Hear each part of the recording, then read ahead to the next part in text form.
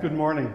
Good morning. We welcome you to Peace Evangelical Lutheran Church for our Sunday worship on a day when we're celebrating Ascension. The actual day of Ascension would have been this past Thursday, but this is too important a festival to miss in the church here. So the order of worship that we have before you this morning is based on that Ascension message, and it can all be capsulized by the hymn writer who said, "On Christ's ascension, I now build the hope of my ascension." We follow the order of worship. Those of you joining us by the live stream can find that at our website, peacehoughton.org. And as you follow along, you see that our opening hymn is what I just mentioned, hymn 173, "On Christ's Ascension, I Now Build."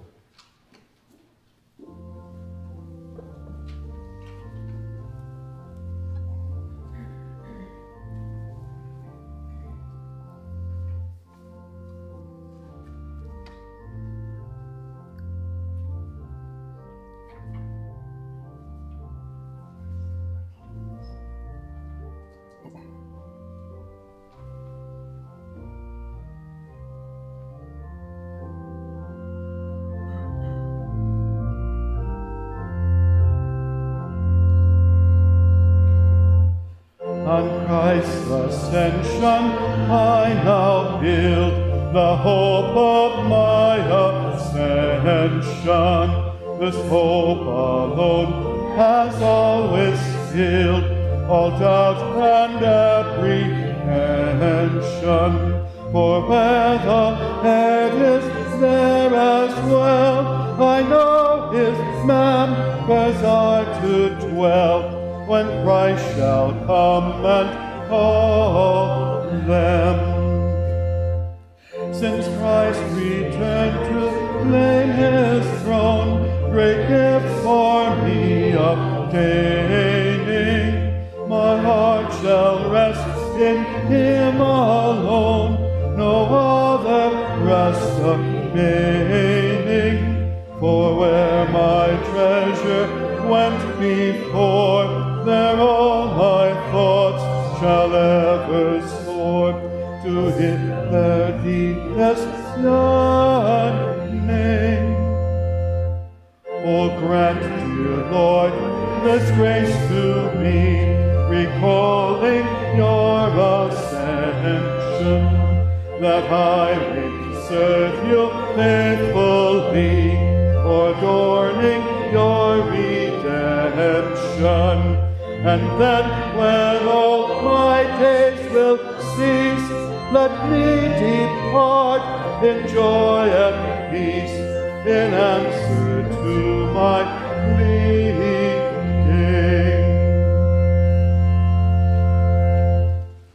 Please stand. The order of worship that we follow this morning is a simplified version of Matins' morning praise. As you find it in the worship folder, we now focus our attention on the call to worship. O Lord, open my lips, and my mouth shall declare your praise. Hasten to save me, O God. O Lord, come quickly to help me. The Spirit of the Lord fills the world. Let us worship him, and we offer the triune God our worship and praise by singing verses 1 and 2 of hymn 169, Alleluia, Sing to Jesus. Please remain standing to sing this hymn.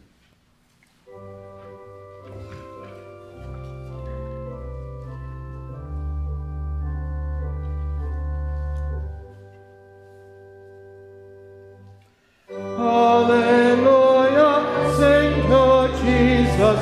Is the scepter, is the throne. Alleluia, is the triumph, is the victory alone. Hark the songs of peaceful Zion, thunder like a mighty flood. Jesus, out of every nation, has redeemed us by his blood. Alleluia, bread of heaven, here on earth our food of stay.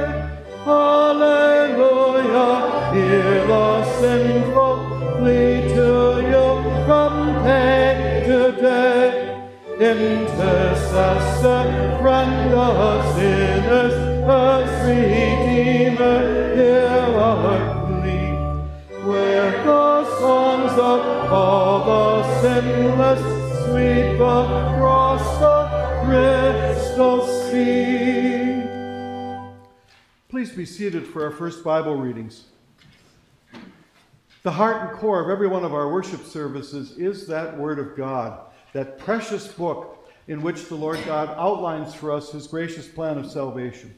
As we focus our attention on that Word of God for this Ascension Day, first of all we turn to a psalm that describes our glorious Lord. Please open your hymnals to page 85 in the front of the hymnal, Psalm 47, and we will join in this hymn of praise after we hear our accompanists introduce the psalm.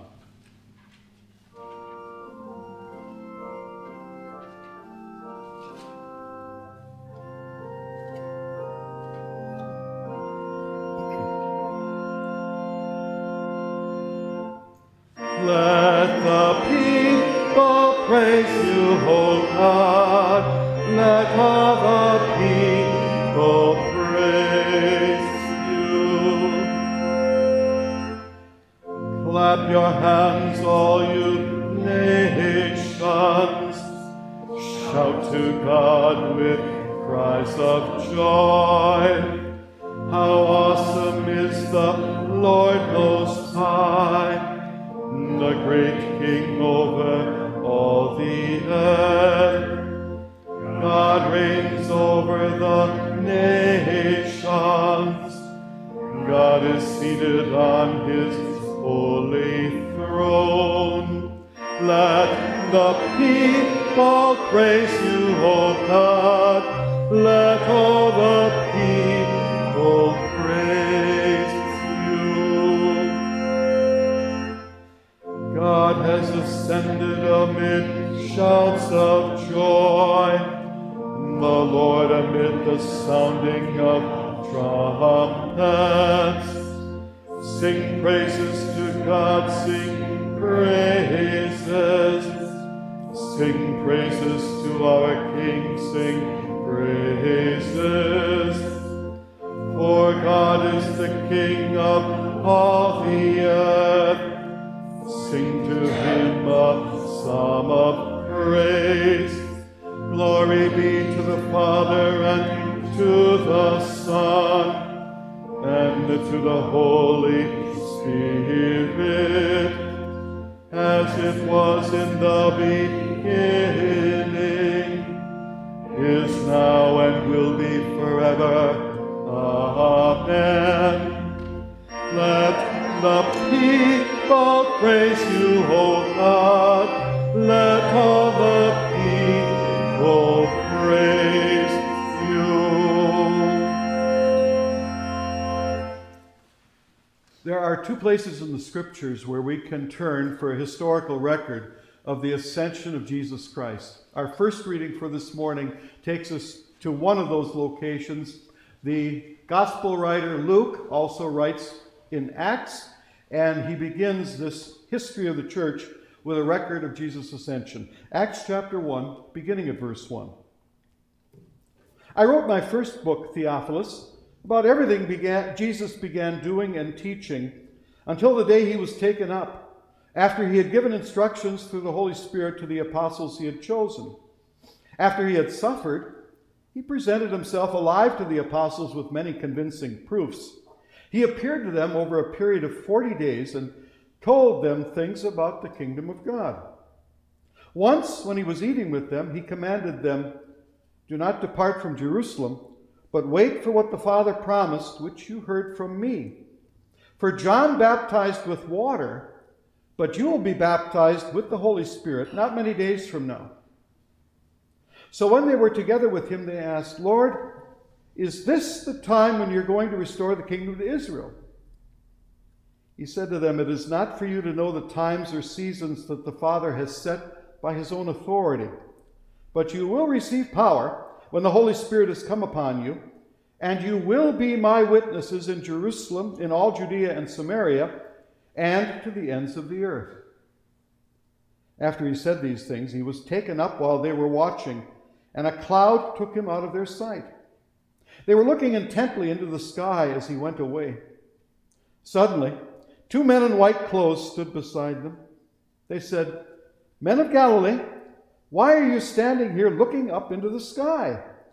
This same Jesus who has been taken up from you into heaven will come back in the same way you have seen him go into heaven."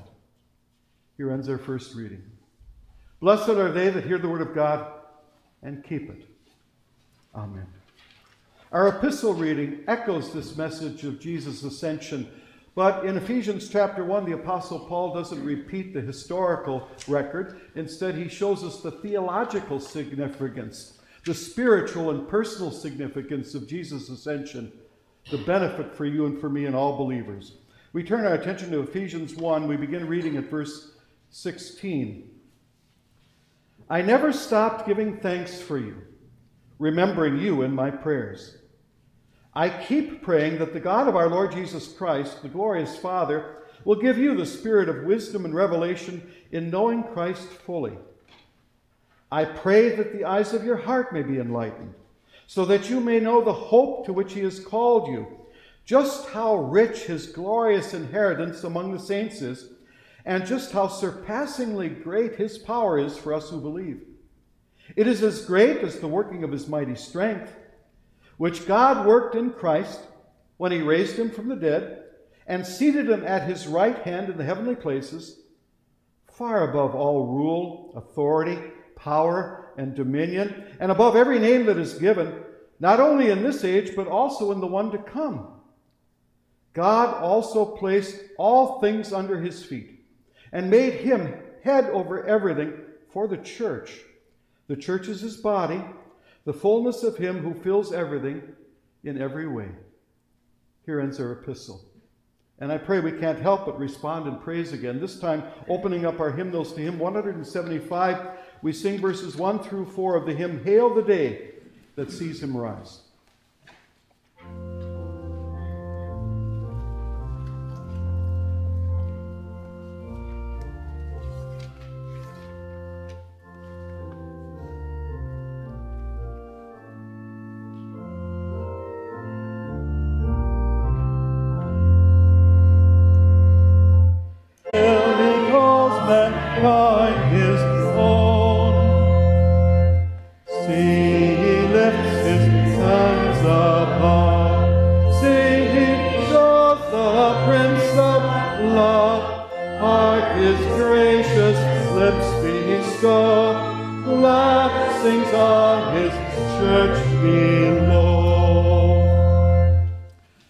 Please stand for the reading of this morning's Holy Gospel.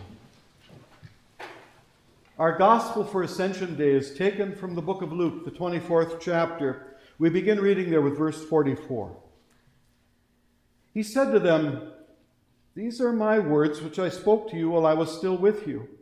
Everything must be fulfilled that is written about me in the law of Moses, the prophets, and the Psalms.' Then he opened their minds to understand the Scriptures. He said to them, 'This is what is written, and so it must be. The Christ will suffer and rise from the dead on the third day, and repentance and forgiveness of sins will be preached in his name to all nations, beginning from Jerusalem. You are witnesses of these things. Look, I'm sending you what my Father promised, but stay in the city until you are clothed with power from on high.' He led them out as far as the vicinity of Bethany. He lifted up his hands and blessed them. And while he was blessing them, he parted from them and was taken up into heaven. So they worshipped him and returned to Jerusalem with great joy. They were continually in the temple courts, praising and blessing God. Amen." Here ends our gospel reading, and we respond with a simple prayer. "Come, Holy Spirit, fill the hearts of your faithful people and kindle in us the fire of your love." Alleluia. We continue with our pre-sermon hymn, the hymn of the day, hymn 170, "Draw Us to Thee." Please be seated.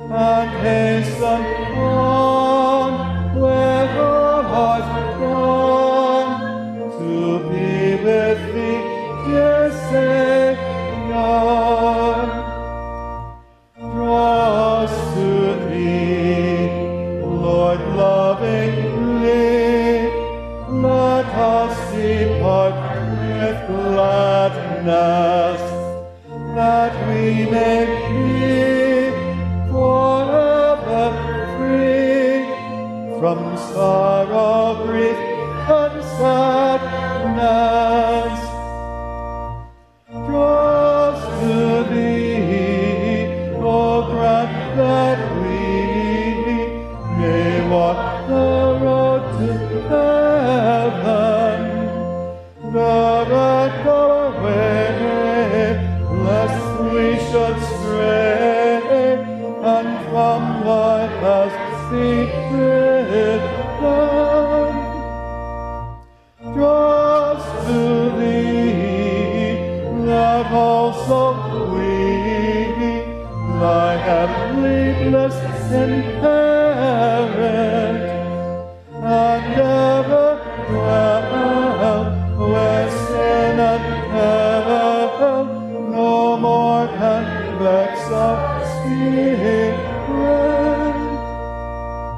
Draw us to thee unceasingly,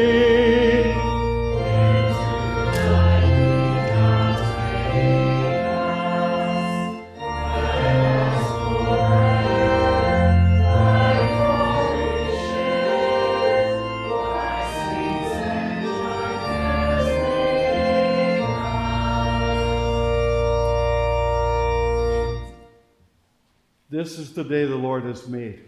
Let us rejoice and be glad in it. How can we not have Christian joy when we pause and we celebrate Ascension? When we see our Savior, all of his work completed and finished, restored to glory, back to the throne on where he sat from eternity itself. And now we know he's sitting there, watching over you and me ever so closely, that he even sees when we lose a hair in the comb, when we brush it in the morning. We have a glorious Savior that's described also in the Old Testament. The basis for this Ascension Day service and worship and sermon is Psalm 45. It has the heading in the EHV, The Wedding of the Victorious King. The psalmist writer begins, "My heart is bubbling over with a beautiful theme. I am reciting my works for the King. My tongue is the pen of a rapid rider. You are the most beautiful of the sons of Adam. Grace is poured out on your lips. Therefore, God has blessed you forever. Strap your sword on your thigh, you mighty warrior, in your splendor and your majesty. In your majesty, advance successfully. Ride forward in the cause of truth, humility, and righteousness. Let your right hand teach you awesome deeds. Your arrows are sharpened. Let peoples fall beneath you. Your arrows are in the heart of the king's enemies. Your throne, O God, is forever and ever. The scepter of your kingdom is a scepter of justice. You love righteousness and hate wickedness. Therefore, God, your God, has anointed you with the oil of joy more than any of your companions. Myrrh, aloes, and cassia perfume all your garments. From ivory palaces, stringed instruments make you glad. Daughters of kings are among your honored attendants. The royal wife stands at your right hand in gold from Ophir. Hear, O daughter, look and listen. Forget your people and your father's house, because the king desires your beauty, because he is your Lord, bow down to him. Then the daughter of Tyre will come with a gift. The richest people will seek your favor. The princess who waits inside is all glorious. Her dress is interwoven with gold. In embroidered garments she is led to the king. Virgins who follow her as attendants are brought to you. They are brought with joyful celebration. They enter the palace of the king. Your sons will take the place of your fathers. You will make them princes in all the earth. I will preserve the memory of your name through all generations. Therefore, peoples will praise you forever and ever." This is the word of our God. I pray he blesses our study of this message this morning.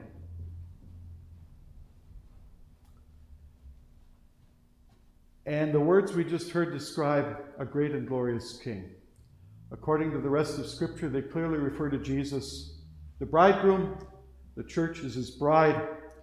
So we hear the message, and our spirit is lifted, at least for a moment. And then in 45 minutes or so, we leave those doors and we go back out into the world. And wave after wave, it's going to hit us. Wave after wave. First, maybe we do something as simple as check our smartphones for the narrative, for the news of the day. Or maybe, we're kind of glued all too often to a screen. And now it's real handy because you got the streaming services of Amazon Prime, Netflix, just about everybody has that. And I don't know if you're anything like me, at times you go, I can't believe they're showing that on television that is supposed to be for families. I doubt that I'm the only one that at times goes, I can't believe that was just an ad, a commercial. And that was the message of that commercial. The seamy, seedy underbelly of our society. It's like it's just all bubbled right to the top. Maybe under the cover of that 800-pound gorilla I've talked about too much, the worldwide pandemic. I can't be the only one who's shocked. And I can't be the only one who weeps. Who weeps? What else is there to do when there's another school shooting? 19 children, do I have that detail correct? 2 adults, Uvalde, Texas, gunned down in school. That's supposed to be a safe place in our society. That's supposed to be where another generation of our precious children is nurtured to grow up and become the next generation of good citizens in the United States. And I gotta tell you, there are times when I think about my now all too close retirement, and I say to myself, Glenn, you don't need cable or the internet in any form once you retire. Completely cut the cord. There's none of it you want to hear anyway. There's none of it you want to even listen to.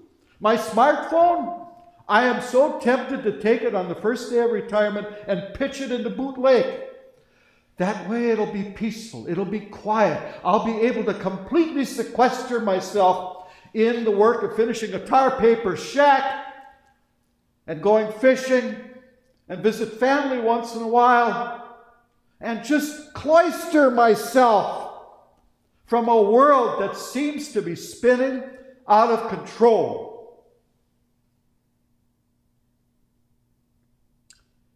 And then my Heavenly Father speaks to me again, as he speaks to all of us in the pages of his precious word. And he basically says, Glenn, get a grip. This world might feel as if it's spinning out of control, but that does not fit the facts. I see the entire picture as a one grand and glorious tapestry. I see how it's all being woven together as it's going to culminate on that last day, the day of judgment. My Son has already been enthroned in heaven above. He's watching over you even now, this very minute. Our world is not in control. And that's the message that we also get from Psalm 45 that we study for a few moments this morning. The inspired writer just states it as a fact. Your throne, O God, is forever and ever. Period. No matter what it might seem like at times to you and me.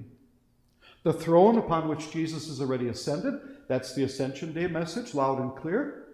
And the rest of the Ascension Day message, I hope it's every bit as loud and clear. This is the throne that Jesus shares with his bride, the church, and that means you and me. There's a lot of rich, vivid imagery in this psalm. I pray this sermon doesn't muck it up and in any way blur that imagery.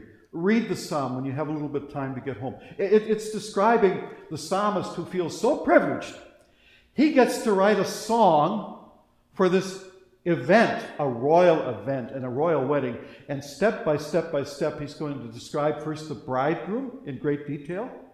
Grand and glorious, not wearing a tux, but basically dressed up to be able to go right from the wedding into battle, into war again, on behalf of the bride. That's also described so completely and beautifully in this psalm.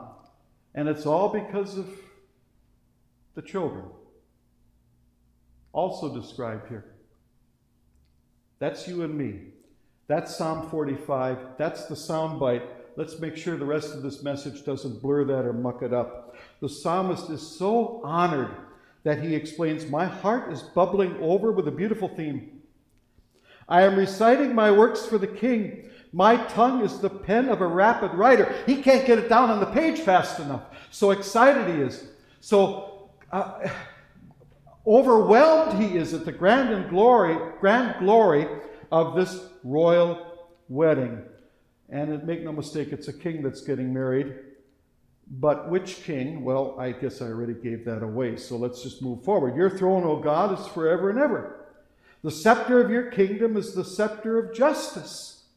You and I need to remember that when we listen to the narrative, the news that just grinds on us every day, at least me. In fact, I step away and I filter that, and I only listen to it in little sound bites, because I always think it's important for a pastor to at least know what's going on in the world and the community. But then, come back into Scripture. Come back into Scripture.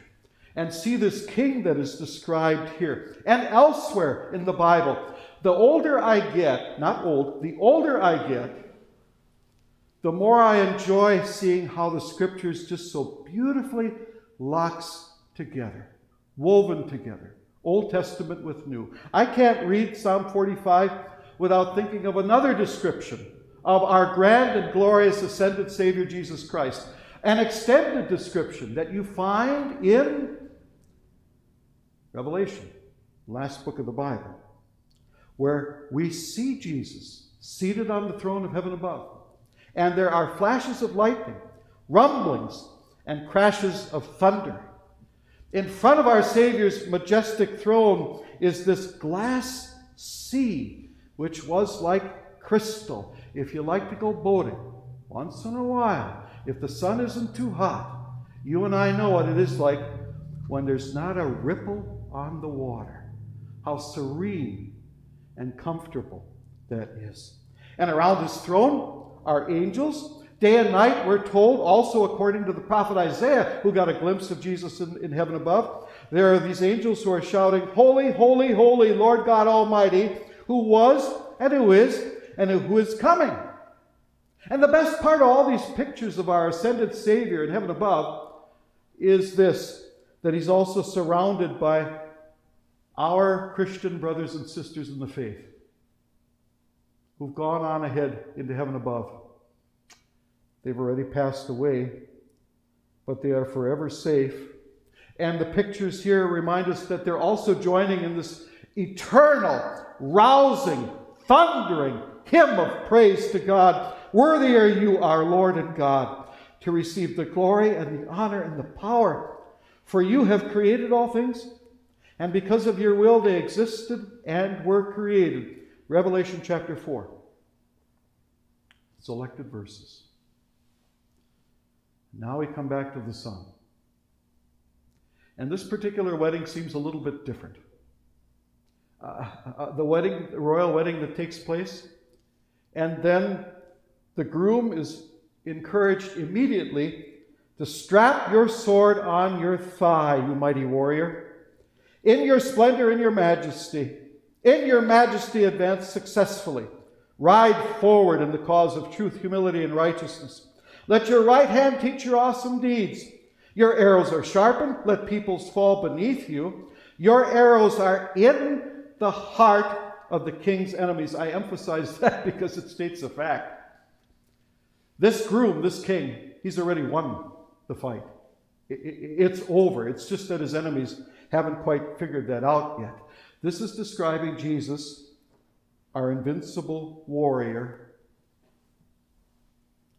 The warrior that came to our earth about 2,000 years ago. But he didn't look the part. He didn't carry a sword then. He didn't wear armor. He didn't ride a white steed. There was that occasion when he came into Jerusalem on the donkey's back. And his angelic armies, they're always at his beck and call, always ready to go around this world wherever they're needed, but they stayed off on the side. They weren't seen, for the most part, during Jesus' public ministry, except for a few key moments. And yet, make no mistake, when Jesus came to our earth, he came to fight. And he came to die. But instead of taking up a sword in hand, he fought with the sword of the Spirit, which is the Word of God. He showed his power over the devil himself by casting out demons with a mere command. At times even doing that, when the mighty apostles tried and tried and tried, they couldn't perform an exorcism, but Jesus could just with a command. And with the command, he showed his power over wind and wave, sickness, even death. And he came to fight. Never forget that. But he came to fight for you and me according to God's eternal plan of salvation. So he fought first by living a perfect, blameless life. Nobody, even though they tried desperately at the end, they struggled to even bring up false charges against Jesus. His reputation was so clean and clear. Had to be that way because he's the perfect Son of God. And yet that perfect Son of God hung on a cross and fought. I guess usually we call this Jesus passive obedience, because he didn't summon his almighty power and cause that hill of Golgotha to just kind of disappear into the ground. All the Roman soldiers and all the Jewish leaders, he could have done that with a mere thought. He could have come down from that cross when they were egging him on and taunting him.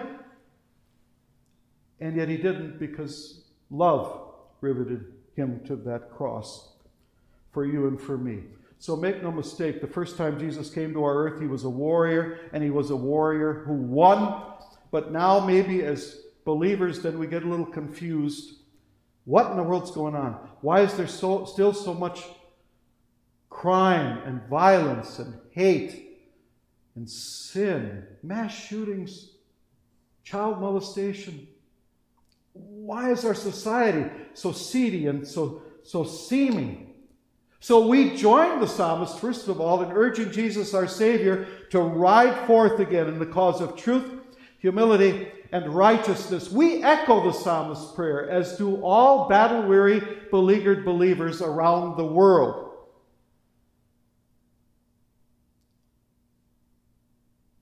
But with so much evil in this world, how can it possibly be true that Jesus will win? That statement wasn't quite theologically correct. And hopefully you'll all call me on that. Those of you joining by the live stream too say, senior moment, you said something a little wrong there. How is it possible that Jesus will win? It's not what the Bible says. The victory is accomplished. It was finished when Jesus shouted Tetelestai from the cross. The battle was over. We just have insurgencies all around the world of terrorist groups pushed forward by Satan, who's just kind of thrashing around, and he doesn't want to admit defeat yet. The battle has been won. The final battle's victory is guaranteed, even though all of the world together stand together at once.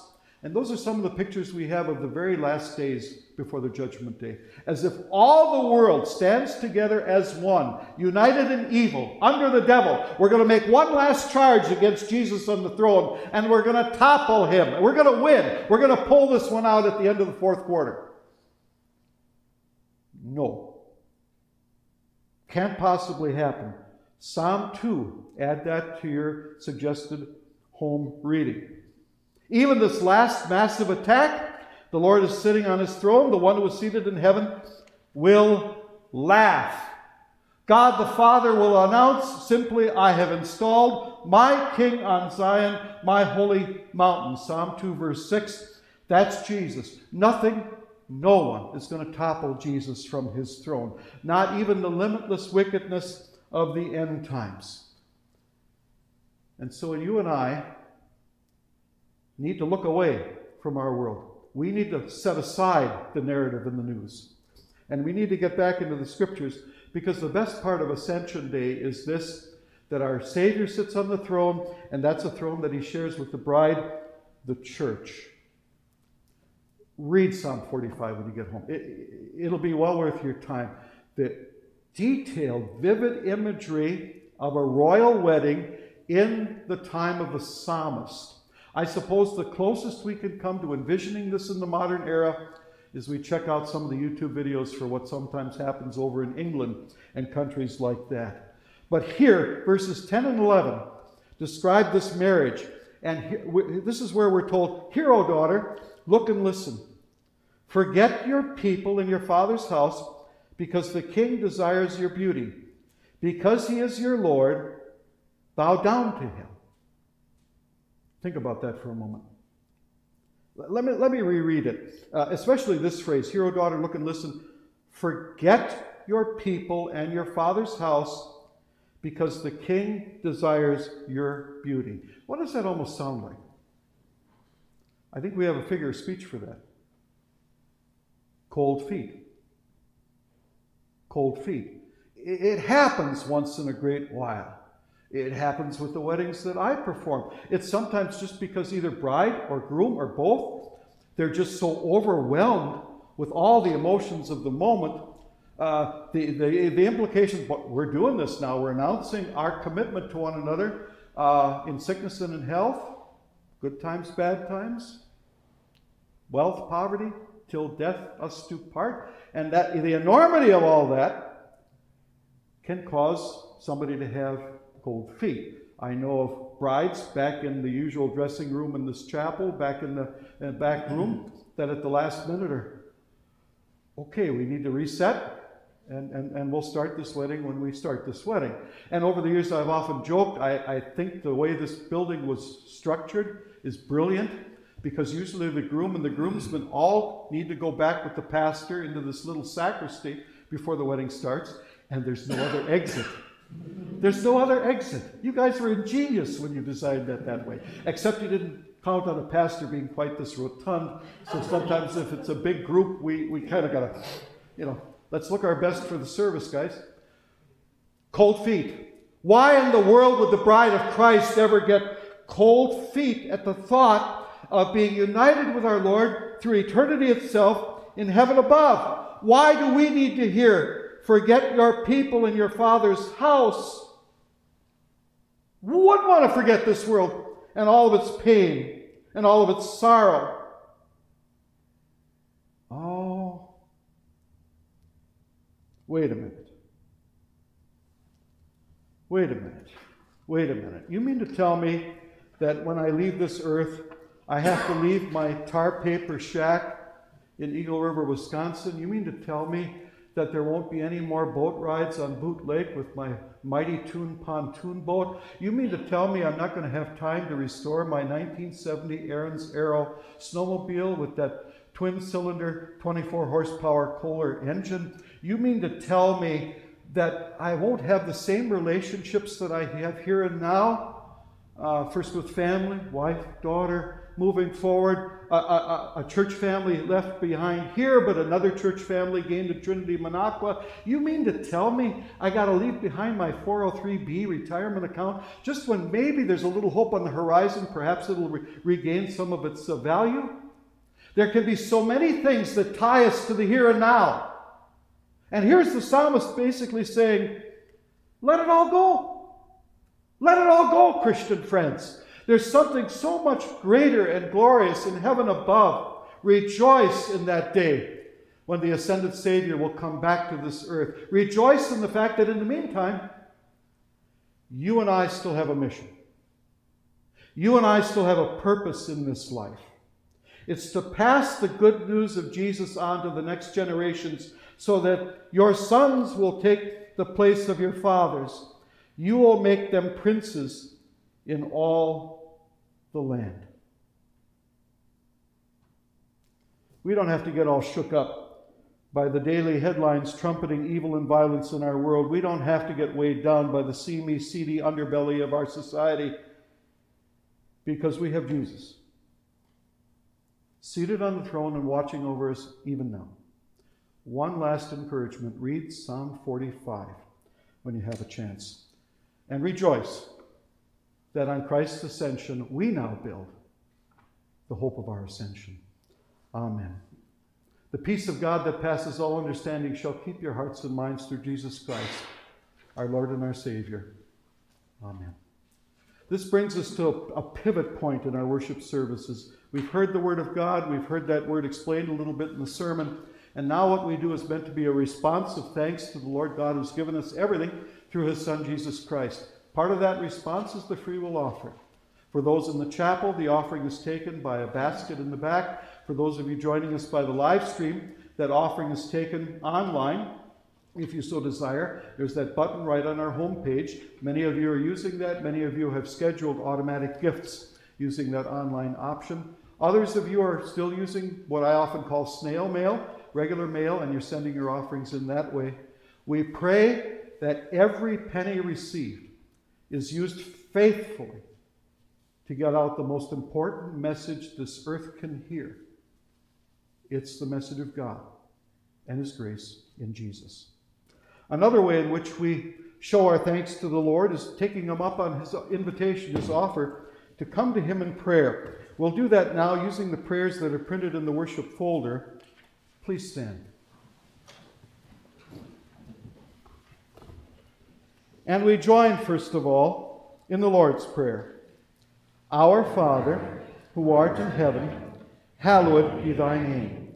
Thy kingdom come, thy will be done on earth as it is in heaven. Give us this day our daily bread, and forgive us our trespasses, as we forgive those who trespass against us. And lead us not into temptation, but deliver us from evil. For thine is the kingdom, and the power, and the glory, forever and ever. Amen. Lord Jesus, King of glory, on this day you ascended far above the heavens, and at God's right hand you rule the nations. Leave us not alone, we pray, but grant us the Spirit of truth, that at your command and by your power we may be your witnesses in all the world. For you live and reign with the Father and the Holy Spirit, one God, now and forever. Amen. O Lord, our heavenly Father, almighty and everlasting God, you have brought us safely to this new day. Defend us with your mighty power, and grant that this day we neither fall into sin, nor run into any kind of danger. And in all we do, direct us to what is right in your sight, through Jesus Christ, your Son, our Lord. Let us praise the Lord. Thanks be to God. The grace of our Lord Jesus Christ, and the love of God, and the fellowship of the Holy Spirit be and abide with you all. Amen. We close with the singing of another hymn of praise to our ascended Savior, 370, All Hail the Power of Jesus' Name, verses 4 and 5. Please be seated.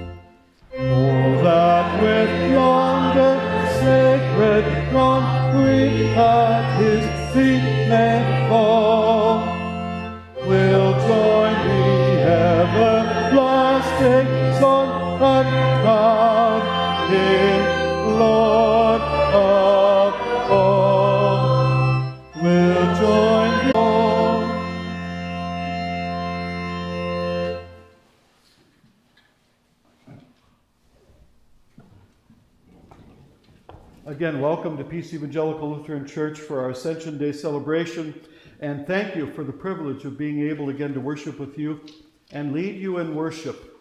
A week ago, I believe I admitted to you after the service and announcements that with all the help I had moving, I got tired just watching other people doing all the heavy lifting and the work of moving.